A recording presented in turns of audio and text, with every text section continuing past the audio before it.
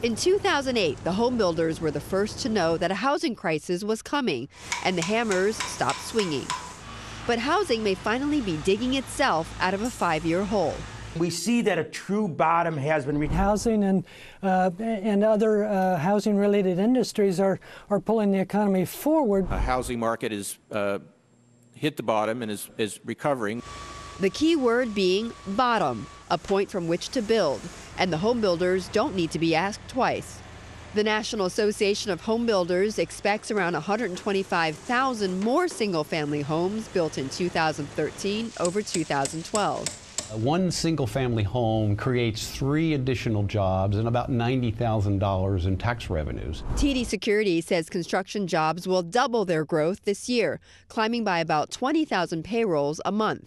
Just in time for construction's busiest season, Home Depot plans to hire more than 80,000 temporary workers, about 14% more than a year ago.